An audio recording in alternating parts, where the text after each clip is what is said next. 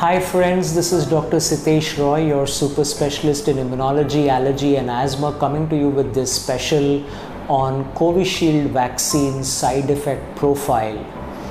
Friends, I have been asked ever since the vaccination drive began in India by patients, friends, family, colleagues, and even sometimes on unknown platform messages, Dr. Roy, what are the side effects of Covishield that we need to be worried about?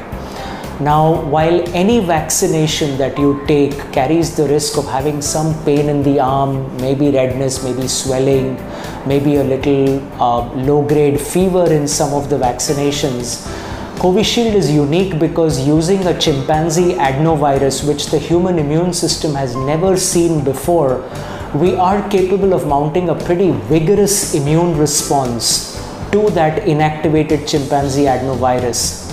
Now, while we don't have too much data from India, and we have some data from the 30,000 participants in the AstraZeneca Oxford COVID vaccine trials, phase 3 trials, we now have some data from the UK where between the 4th of Jan and the 28th of Feb, in that about 2-month period, almost 17 to 18 million people received the Covishield vaccine.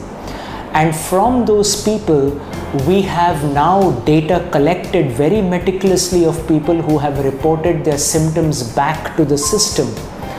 And from that, I shall tell you what the top 20 side effects in descending sequence of incidents amongst those 17-18 million people who got vaccinated. The very first one, friends, is headache. This was reported by over 20,000 people in this vaccination drive. The second was fever and chills in position 2 and 3. And following that came fatigue, which is a feeling of tiredness, and nausea. That's right, nausea was a pretty common side effect occurring in almost 10,500 people who got vaccinated in the first 2 months of receiving this vaccination. The next in line come as myalgia, which is muscle aches and muscle pains. Following that, we have arthralgia, which is joint pains and joint inflammation. And then comes, very interestingly, dizziness, a feeling of feeling dizzy.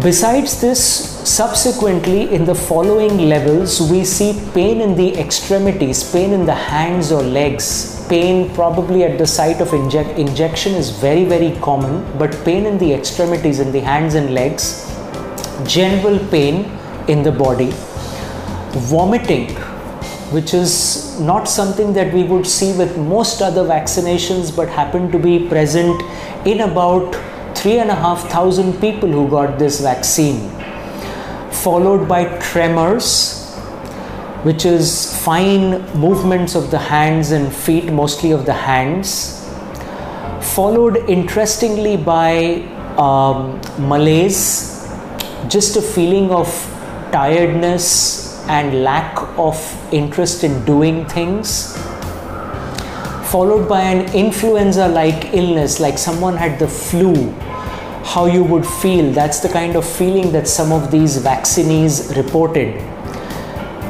A lot of sweating, which may or may not accompany having a low-grade fever or having chills or those kind of symptoms. Diarrhea was interestingly reported by about 2,500 people, followed by migraine-like headaches. So having a headache is one thing, having a migrainous, a severe migrainous headache is something else.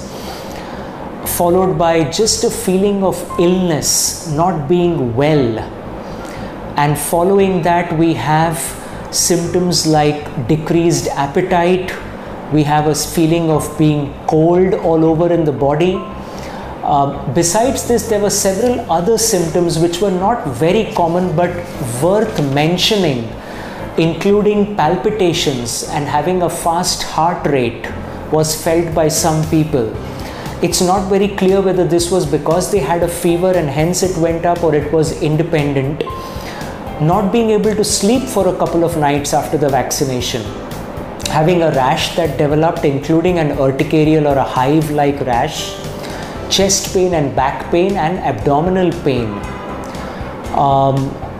having some dizziness just with movement, with physical movement, postural dizziness, and just a feeling of being hot or feeling abnormal. So friends, these are some of the most reported side effects following Covishield vaccination by the UK data. And what I want you all to understand is most of these side effects were transient. It was not like the person was not able to function after a couple of days because of these.